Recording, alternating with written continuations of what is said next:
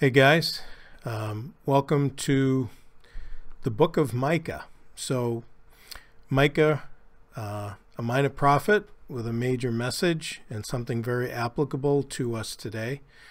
So let's start with his name, which means who is like Yahweh or Jehovah, either one. So his message was addressed to Judah and Benjamin, the southern kingdom, though the northern kingdom is addressed in the message. He is really mainly speaking to the south. So first we have, as always, an introduction. The first verse where he says, "The word of the Lord that came to Micah, the Mereshethite, in the days of Jotham, Ahaz, Hezekiah, kings of Judah," right, not Israel, "which he saw concerning Samaria and Jerusalem." So it has to do with the sins of both the north and the south kingdom. However, he's dealing with a direct message to the southern kingdom. So his first message is a judgment for both Samaria, which is the capital of the northern kingdom, and Judah, in the first two chapters. And he gives the prediction of that coming judgment at the beginning of chapter 1. And then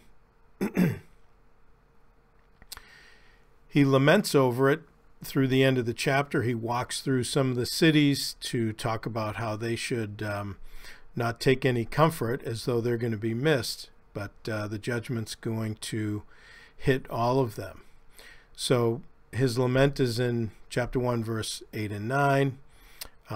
He has a call to these other cities to mourn, and then he details the sins of Judah in chapter 2. The people, first of all, then the false prophets, and then he gives a prediction for the future regathering.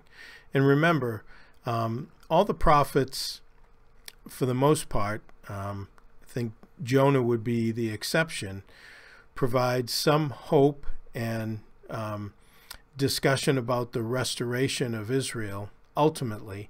But right now, in Micah, we see that interwoven through his message. He'll talk about judgment, some aspect. He'll provide some hope for the future, talk about judgment, provide the hope. So and then finally does it at the end. So in the book, so we know where he's prophesying from. There's Jerusalem, and there is where he prophesies from. That's where he's from. So he's right down in the southern kingdom, right? He's from a rural background. And then for time frame, these are the kings that he is prophesying in, Jotham, Ahaz, and Hezekiah. And you can see, so he prophesied really during just the beginning of the reign of Hezekiah. Notice that both him and Isaiah are contemporaries. Isaiah had a little longer prophecy, but for the most part, they were pretty much contemporaries. Now, in order to understand the difference between both Isaiah and Micah, though they were prophesying during the same time and to the southern kingdom, Isaiah's prophecy revealed God's judgment with man directly with the throne of God. In other words, Isaiah saw the judgment to Judah coming directly from the throne of God. He had the vision in Isaiah 6 where he received his call. So as far as Isaiah's view of what was happening, it was directly from God. Now, though very similar, Micah's prophecy revealed God's judgment with the delegated authorities. So Micah focuses on the princes, right, civil leaders, priests, spiritual leaders, the prophets, the moral leaders, who were to represent divine authority to the people. They had failed in that. That's why they were going to be going into judgment to Babylon. So they were corrupt, and what Micah does is he unmasks that corruption or that misrule so that he can proclaim the true ruler, the real king of Israel, which is God. So moving on,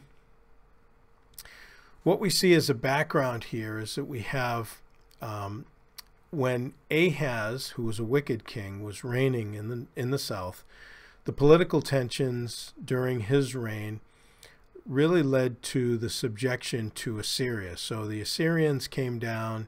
They were harassing the southern kingdom. They had really had their way in the northern kingdom. And then Hezekiah came into reign, and though he was a good king, he attempts to break free from the Assyrian rule, but ultimately really cannot.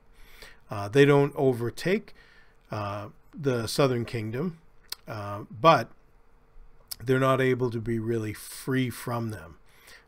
They certainly defeat them in the battle where Isaiah is involved with Hezekiah during his reign, and the angel of the Lord goes out and slays 185,000 soldiers in one night. But if we look earlier in the prophecy of Isaiah, then we find that the Assyrians had done some damage to the southern kingdom before ultimately they were out of the picture. But the people worship God as an obligation, but there was really no life-changing reality. And we see that today anyways. We see that even among Christians. There's a lot of Christians that go to church, a lot of people that claim to be Christians, but there's really no life-changing reality in them. And look, we're all sinners. Everybody is cut from the same cloth in that sense, but there is an opportunity for God to change our lives, and we need to be not only sensitive to that, but we need to be open to the work that he wants to do. And then he does that cleaning up. But that only happens if we actually get serious with God. Other than that, we just kind of perform a function. We learn how to be Christians. We learn how to sound like Christians, how to do the Christian thing, and then it just becomes a routine. And they didn't walk humbly with God. Micah 6:8, is kind of the focal verse, really, of the book. So they didn't walk humbly with God, but they instead failed to practice justice, and then they pursued idolatry. So in chapter 6, verse 8, just to read it really quickly, and we'll get to it, but just to have it in the back of your mind. He says, "He has showed thee, O man, what is good, and what does the Lord require of thee, but to do justly, to love mercy, and walk humbly with thy God." That's what God wanted. God wasn't looking for anything magnanimous. He didn't want, supreme sacrifices or anything that was beyond what he was desiring of them, really morally and spiritually, which was to be humble before him, have a genuine relationship, and then extend the same mercy and justice that he had extended to them. He wanted them extending it to others, and that was part of the Mosaic covenant. They needed to do that or they would be judged. So they were not only judged for that, but their idolatry too, which filled in the gap. When God is not taking the main place and the supreme place in our life, we're going to fill it with something else. That was like that for the Jews under the Mosaic covenant, and it's no different for Christians today. So we need to focus on putting God first and having that place in our life given to him. Then everything will fall in line appropriately under that. Otherwise, it's all upside down. So the reasons for judgment, first of all, corrupt leaders. We see that in chapter 2. Micah expands on that for us. And the corrupt leaders resulted in oppression and injustice of the poor and the vulnerable. And that's how it always is in any nation when you have corrupt leadership, then they take advantage of that because of the authority that they have, and then they end up providing themselves all kinds of benefits, where at the same time the people that need help the most and need the most protection and security get the least, because people basically are selfish, and if you put people like that into leadership that are corrupt, then it's going to come out in their leadership. That's why in Proverbs it talks so much about righteousness as the strength of any throne. So the first example we have of this in chapter 2, the first 2 verses, it says, "Those who devise sinful plans are as good as dead. Those who dream about doing evil as they lie in bed. As soon as the morning dawns, they carry out their plans because they have the power to do so." In other words, they're in those authoritative positions. They confiscate the fields they desire. In other words, the people that could not afford to keep them, they would put pressure on them for their mortgages and everything else. And so they would find a way to basically force it from them and seize the houses they want. So they wanted property. They found a way to get it because of their position in government. They defraud people of their homes and deprive people of the land they have inherited. Now, God wanted these families to remain with that inheritance that was given to them initially when they came into the land, because that was passed on family to family. God dealt with Israel as a large family. That's why they couldn't collect interest from other people. They had to deal with people under the Mosaic covenant as though they were all related, which they were. Ultimately. So, and this is a little bit of an easier translation. This is the net translation. I figured that would be easier for these couple of verses. So that's what I put up. Moving on, in chapter 2, verse 8, it says, "Lately," and the word means, in other words, to this very hour, "my people have risen up as an enemy. You pull off the robe with the garment from those who trust you, as they pass by like men returned from war." So they were basically taking advantage of people, and not only had they become an enemy of God, but they become an enemy of each other, and the greedy people were taken advantage because they had the power to do so. This is a continuation of what Micah explains based on verses 1 and 2.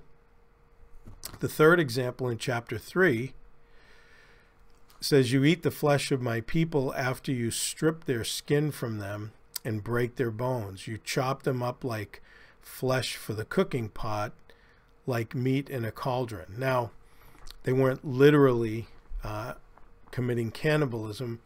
The idea is metaphorically, like he says, you chop them up like flesh for the cooking pot. They weren't actually cooking them. But basically, the people were there. There's an old saying that, they see people as dollar signs. In other words, they're just there for financial advantage for people. Well, sometimes political leaders, in this case in Israel, the civil and the spiritual leaders, because they were corrupt, they looked at the people as nothing more than a way for them to enrich themselves. And where it talks about meals, which is a mainstay really of their economy, food in an agrarian society, they saw the people as just really a way to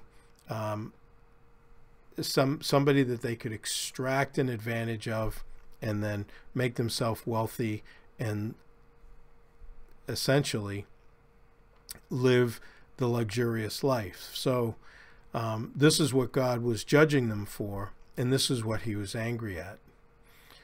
So the fourth example in chapter 3, verse 9, the beginning of verse 10, he says, "Now hear this, you heads of Jacob," right, "and rulers of the house of Israel, who abhor justice and pervert all equity." in other words, the balance there and equality, who build up Zion with bloodshed and Jerusalem with iniquity.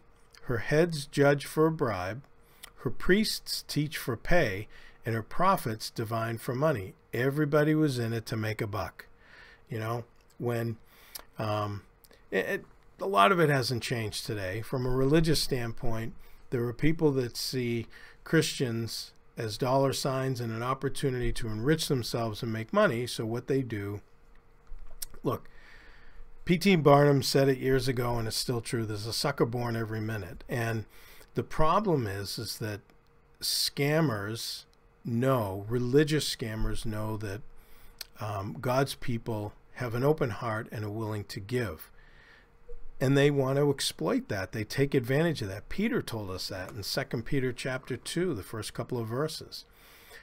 So this is nothing new. It's been like that, really, since sin entered into the world. So the problem here is that the leaders were only providing justice if they got paid. The priests were only teaching. Their job was to teach. They were the Bible teachers. They were the spiritual leaders. They were only doing it if they got money for it. And the prophets, who were really the moral leaders that were supposed to redirect Israel or their leaders in the right direction, would only do it if they would receive money for it. They were false prophets that were really being singled out here. They were not telling the truth. They were just telling people what they needed to hear, which we'll see, for money. Like I say, not much has changed.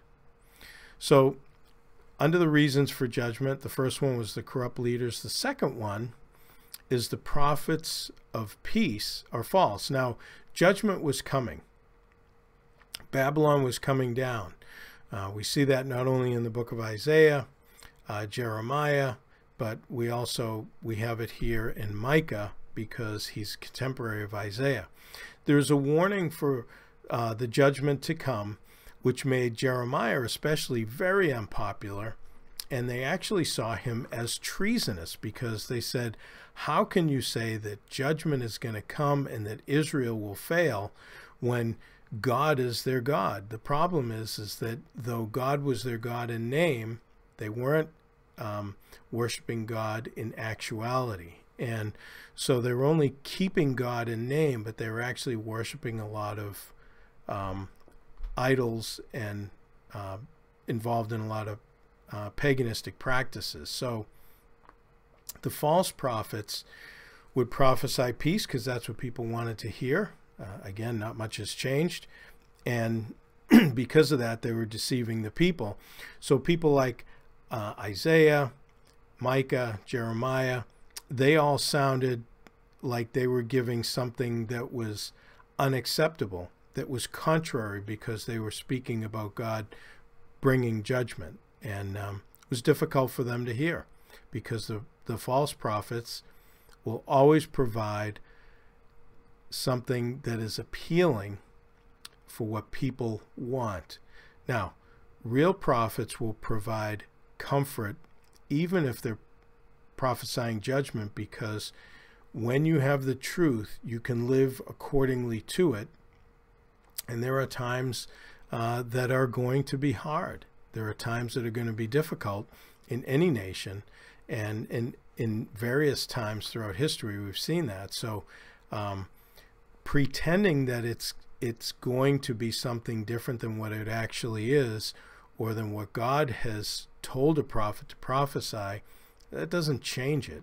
Though people would like to be very positive all the time and hear positive things and things that are positively affirming, we all like that. But the reality is that those things are not always true in the appropriate times when there's a need for repentance, dealing with sin, and judgment to come. So the result is that they were perverting the people's faith. Faith is trust. When you trust what is true, then whether the message is difficult or easy to hear, your trust is placed in the message because behind the message or the messenger is God. So when we trust something that is a lie, then that's a twisting of faith. We're actually believing something that is not real. It's believing a myth. A lot of people do that. They feel better in the temporary and they feel better momentarily, but they're actually not living connected to reality, and ultimately they set a pattern for their life that they will end up answering for. So, the reasons for judgment: prophets of peace are false. Chapter 3 brings this out. It resulted in the perverting of faith. What does perverting of faith mean?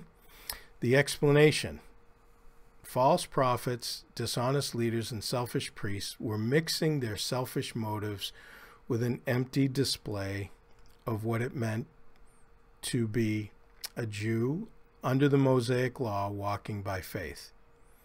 And then how would we apply that? Well, we don't want to mix our own selfish desires with true faith in God. Once that happens, then it all gets fuzzy, and the world's perspectives and culture bleed into the church, for us anyways, in our time, through the cultural norms and the things that are in the culture, which is, they're dying out there. The last thing that we need to do is duplicate what we're supposed to reach so that they can be redeemed. When the church starts becoming like the world and mimicking them because that's what people like, then we don't have a message for anybody. And so what we've done is we've mixed our own selfish desires with real faith, and then it gets much, much more confusing for people because they don't know which end is up. So the first example of this, in chapter 2, verse 11, it says, "Suppose a man who keeps company with a deceiving spirit prophesies like this: drink wine and strong drink. Won't the people accept him as a prophet?" So again, this is the ISV. I thought it brought it out a little bit better. So the question is asked, if some prophet has a deceiving spirit and basically prophesies to the people and says, hey, you should drink wine and strong drink, obviously contrary to the Mosaic law, he's saying, won't the people accept him as a prophet? In other words, this is what they're looking for. That's what they wanted to do. So you have their desire, and then you match their desire to a statement that a religious leader makes that appeals to them because it only confirms what they want to do in their own flesh. And so then they recognize him as a prophet, at least for them, because they're saying what they want to hear. So, again, we have the applicability in our own culture as Christians, not to get into the issue of drinking alcohol, but I will say this, that too many Christians have glorified it. You see them on social media holding up drinks, promoting it as though somehow that makes them free. I think we've lost the definition of freedom if that's the case. So we need to really check ourselves to see where we're at. If we're evaluating ourselves as Christians based on where we're at within the culture, we have no reference point. The reference point we need is the Word of God, and then that way we can determine where we're at and how far off we are from either the truth or how close aligned we are to it. So look, when I was younger, the advertisement on TV was weekends were made for Michelob, and that was the world's perspective. When Christians take on that view, that's a problem. That's a serious problem. So, in chapter 3, verse 5, he goes on, he says, "This is what the Lord says about the prophets who are causing my people to go astray, who are calling out peace when they're being fed, but who declare war against those who don't feed them. So King James says, bite with their teeth instead of being fed, meaning the same thing, but the ISV, I think, again, gives us a little bit more clarity without explanation. And so the false prophets would cause God's people to go astray by telling them things that they wanted to hear, the peace message, and they would do that, and then the people would basically pay them. They'd give them money for food, and give money to their ministries, right? So then those who did not provide them a message that they liked, or they felt like they were, they're not as positive, or that's not really what I want to hear. That's a little bit too real for me, too harsh, or we don't want to deal with the God of judgment and all this, and as though that's not a reality. Then they would declare war against those who didn't feed them. False prophets, if they didn't get something from somebody, because the people were conditioned to listen to the false prophets, but if the false prophets did not get fed when they prophesied, then they would come out with the negative prophecies against those people and talk about how bad they were and how God was against them, again, because they're not giving to them. Not much has changed. It's really scary in that sense. So the second message he gives us in chapter 3 to 5 is the doom followed by deliverance.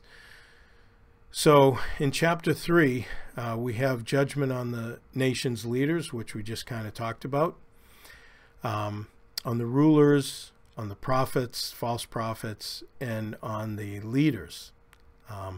So in chapter 4 and 5, we have the kingdom blessings for the nation that are kind of spelled out for us. We have the characteristics of the kingdom, the first part of chapter 4, and then it moves on to things that will precede the kingdom into chapter 5, and then the ruler of that kingdom, as we know, is the Lord Jesus Christ, who will come and rule and reign at the end of the tribulation period. So when we look at the characteristics of the millennial kingdom, so this is the kingdom that is set up, that is talked about in Revelation 20. Jesus returns in Revelation chapter 19 and establishes the 1,000-year reign or millennial reign in chapter 20 of Revelation. So we don't get the characteristics of the kingdom there. We get the characteristics of the kingdom because it's related to Israel here in the Old Testament. What we get there is the length of time. It says 6 times that it's going to be 1,000 years. I figure if God has to go through that length to tell us that the reign is 1,000 years, then it should actually be 1,000 years, and not change those words to a metaphorical, or allegorize them as though they're just some other kind of length of time. I think if God needs to tell us specifics about time, he can do that. He does that through the rest of the book of Revelation. He wouldn't certainly change it there.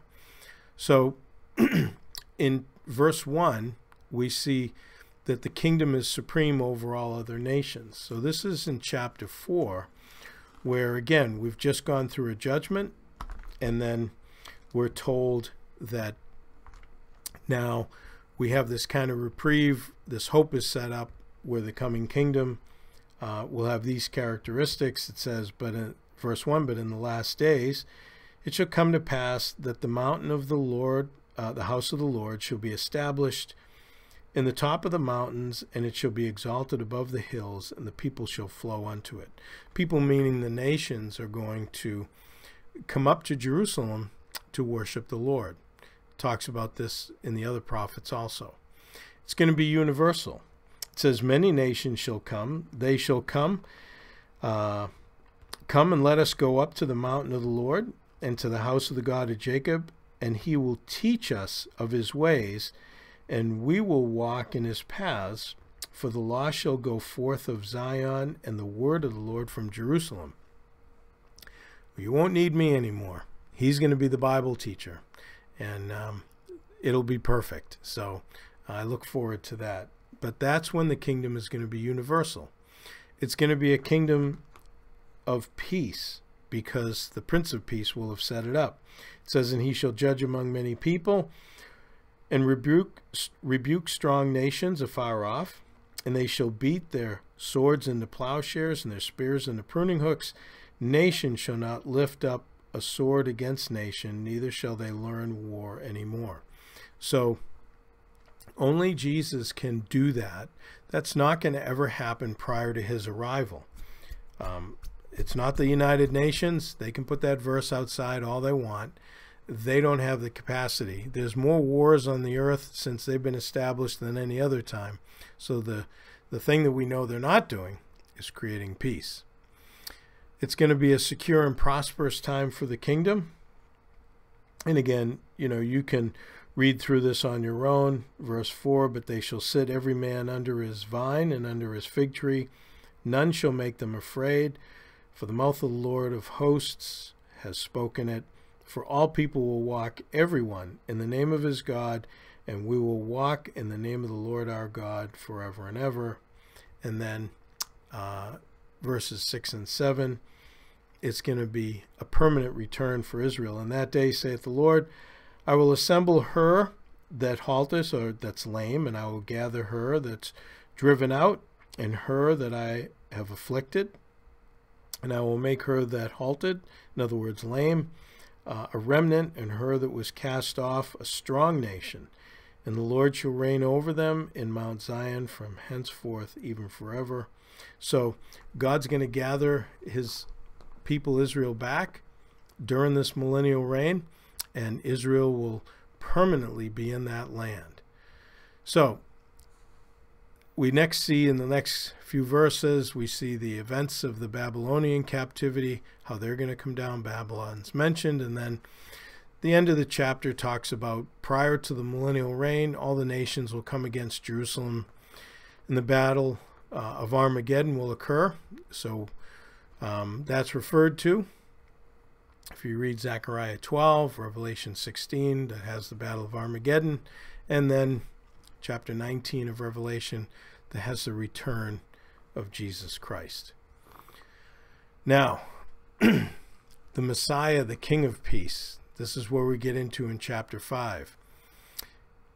You, Bethlehem, though you are little among the thousands of Judah, yet out of you shall come forth to me, God is speaking, the one to be ruler in Israel, whose going forth are from old, from everlasting. The word everlasting means from the vanishing point. It's talking about from eternity, right?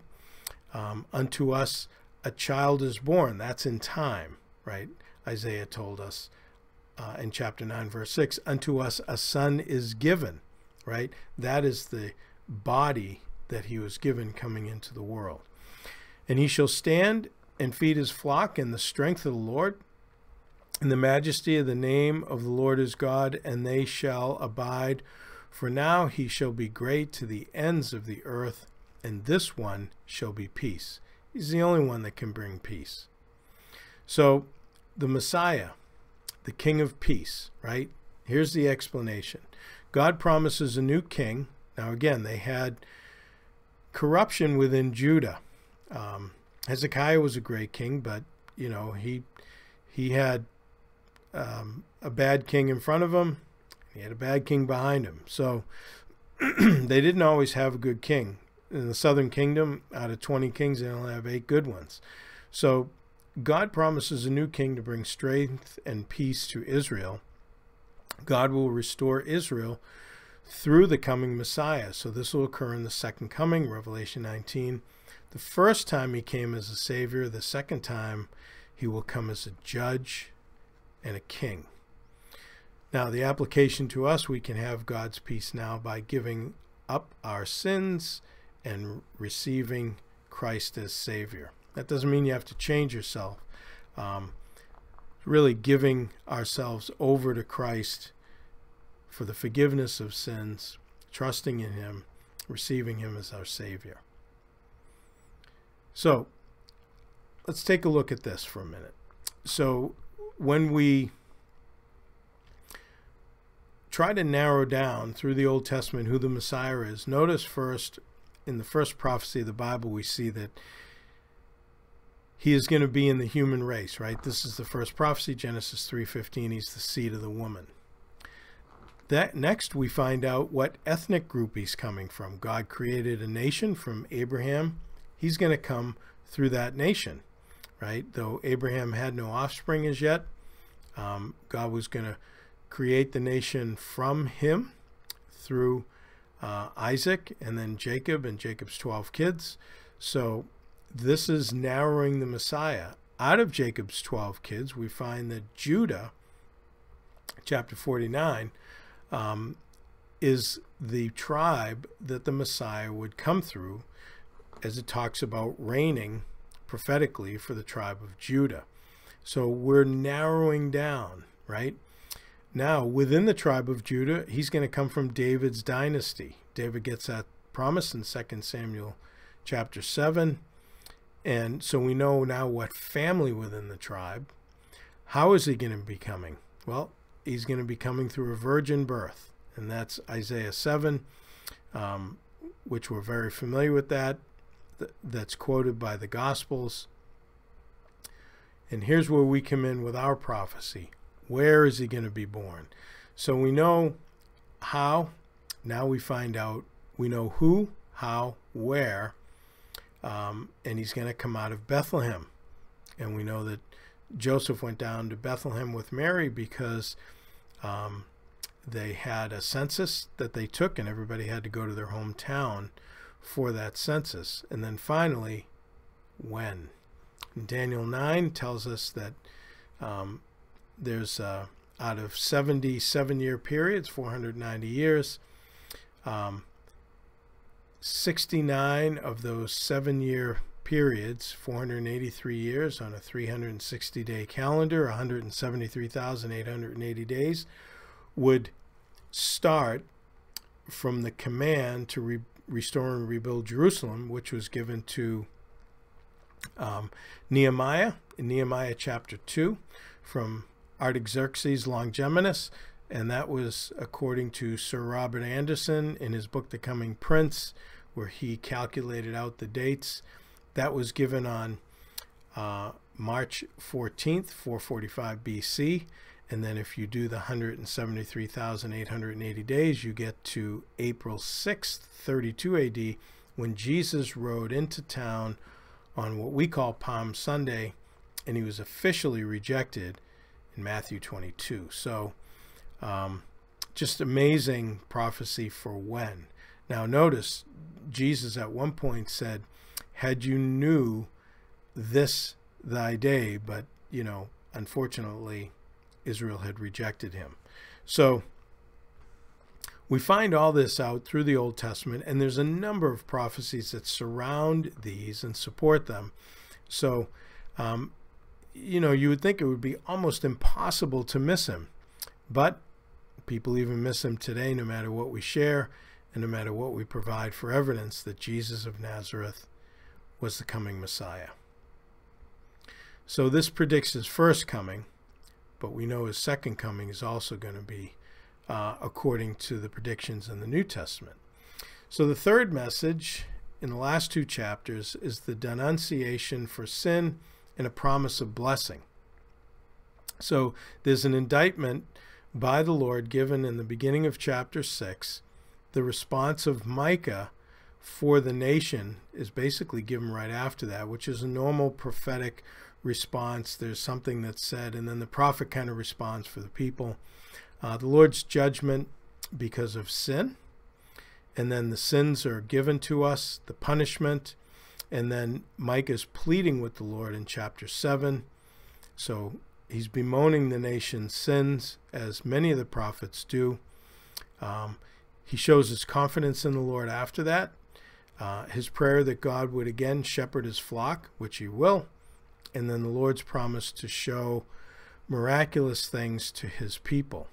And then Micah's affirmation that God is unique, actually, really through the end of the book. So as we look at it, God told Israel what to do. This was kind of the focus of what we talked about earlier. The question, and this is dealing with chapter 6, verse 6 to 8. What should I bring before the Lord when I come to bow before God on high? Should I come before him with burnt offerings? This was the question of the people. With 7-year-old calves, would the Lord be pleased with thousands of rams or 10,000 streams of oil? Should I give my firstborn for my transgression, the child of my body for my own sin? In other words, what does God want? This is, if he's bringing all this judgment, Micah, then what is God looking for from us? We're doing what we think we should be doing. Now, as we saw previous, they weren't. They were doing some of the external things, but the internal things in their own lives were not there, and the idolatry was deceiving them. So that mixed with bad leaders, false prophets, and everything else, no wonder they were confused. But that's the question they ask, and then here's the answer. He has told you, men, what is good and what is the Lord requires of you. What is it the Lord requires of you? Only to act justly, to love mercy or faithfulness, and to walk humbly with your God. Hey, God's not looking for, these just ridiculously extreme sacrifices or anything like that. He's not looking for them to earn their place with him. He's just looking for them to be obedient to the Mosaic law. That's all he's asking. And in doing that, they'd be representing him. They would be acting justly, which means they would not be treating people unjustly. They would be faithful or exercising mercy because God is merciful and he wants his people to reflect him. And they would be walking humbly with God as opposed to being arrogant and proud and then just treating people as though they were better than the people that they were ruling over were, where everybody's the same. Different position does not mean that you have a different position with God. Your position in the world or your status may be different than the next person, but that doesn't change your position with God. God has, from his perspective, he sees everybody equally, and he just has different people in different roles. So Moses originally said it like this. In Deuteronomy 10, he said, "And now, Israel, what does the Lord your God require of you? But to fear the Lord your God, to walk in all his ways, and to love him, to serve the Lord your God with all your heart and with all your soul." It didn't change. Moses gave them the law. This is, many years later where Micah was prophesying. Micah's basically saying, what are you talking about, God asking you, what kind of sacrifice and you doing this and that? He's not saying that. He's saying this is what we've known from the law from when Moses gave it. And so Deuteronomy is basically where we have that whole concept established. And then Micah is really just expanding on that verse. So what is pleasing God? Micah preaches that God's greatest desire was not the offering of sacrifices, but he rather delights in faith that produces justice, love for others, and obedience to him. Remember when the first king Saul went out and he said that he was obedient to God and everything, and Samuel said no. He said that you haven't been obedient, Saul. You didn't do what the Lord asked. And rebellion is like the sin of witchcraft. So Samuel was basically telling Saul, look, God is looking for you to be obedient. You're rebellious. You're doing things your own way. And so that's kind of what Micah is reflecting here. And it's unfortunate because Saul had an opportunity, really, to walk with God, and Samuel was a great prophet to direct him, But Saul wanted to do things basically his own way. And let me see if I can quickly find that verse.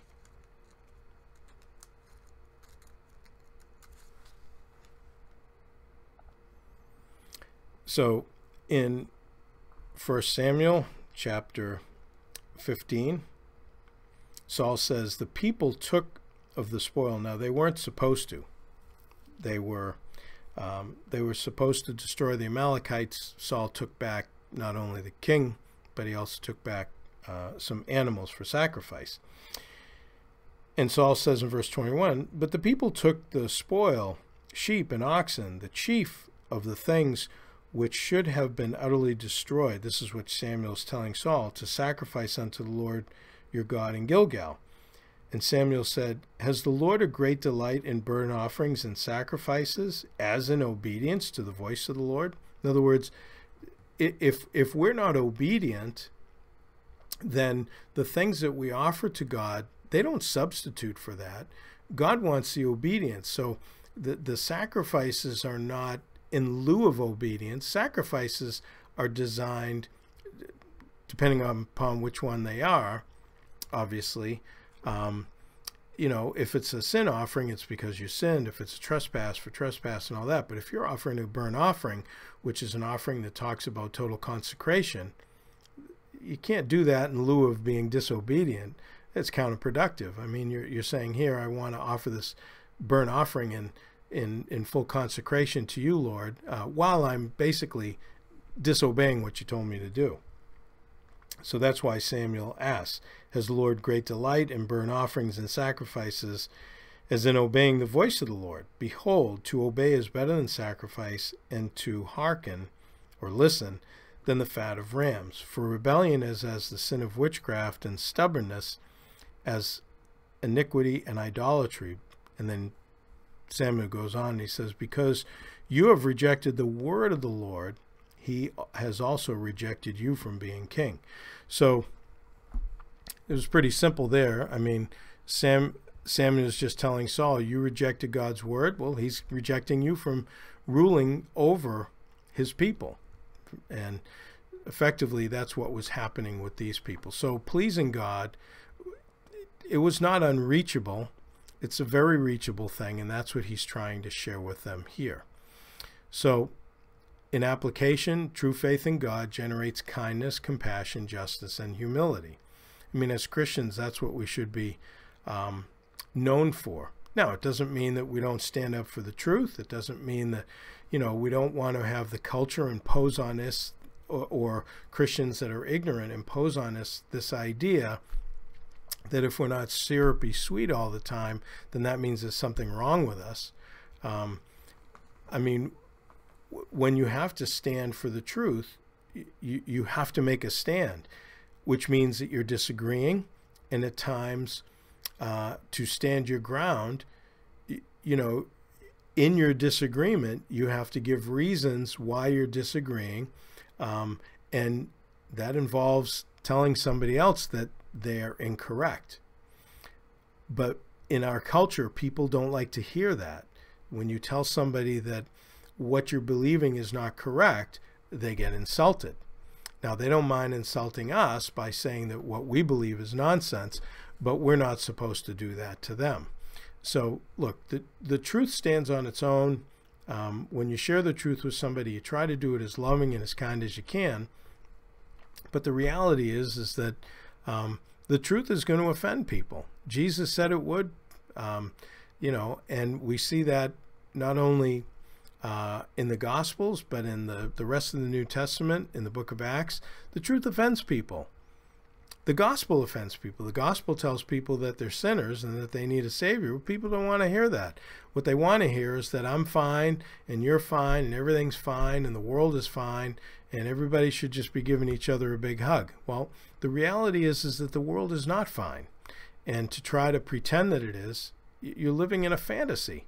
It's the Twilight Zone. So that's why we should be exercising kindness, compassion, justice, and humility as we communicate with people or interact with them.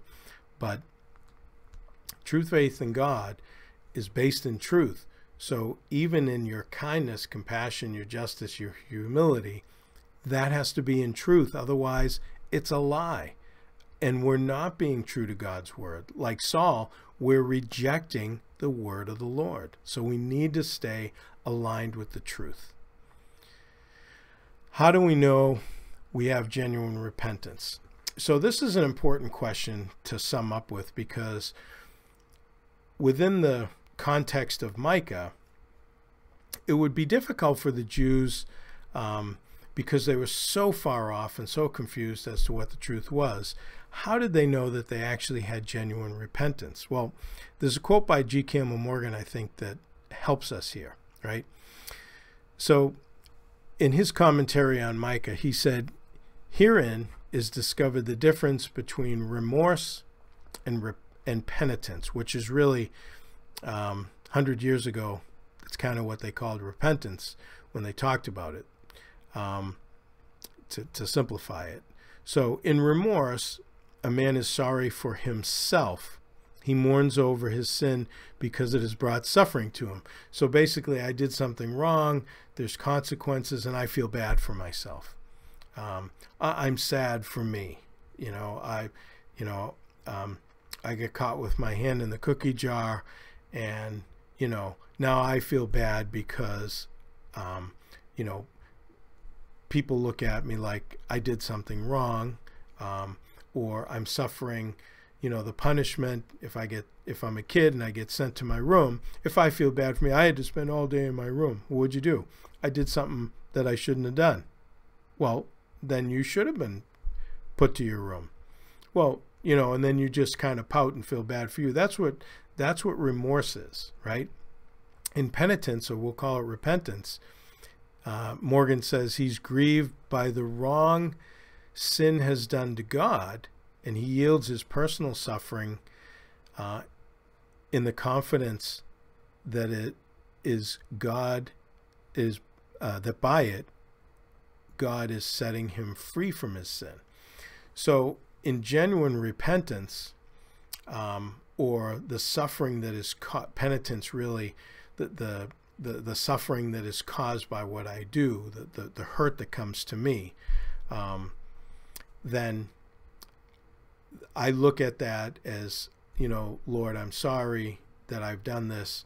I've not only wronged you, but this pain that I've brought to my own life, it is a means of your setting me free. You are teaching me this is not the right way to live. You're teaching me that this is the thing that I need to change in order to not only be right with you, but right with everybody else and right with myself. Paul talks about it in the letter to Titus. He says, the grace of God has appeared to all men, teaching us. Well, the gospel is come through the grace of God, and that gospel teaches us. What's it teach us? It teaches us that we're sinners, we need a Savior. Well, that's hard for some people to handle. They don't want to feel as though they're a Savior. That's fine, but that's the instruction that we need, So anyways, that's the book of Micah, and may God continue to bless you as you continue to dig into his words and get those pearls out of it. Amen.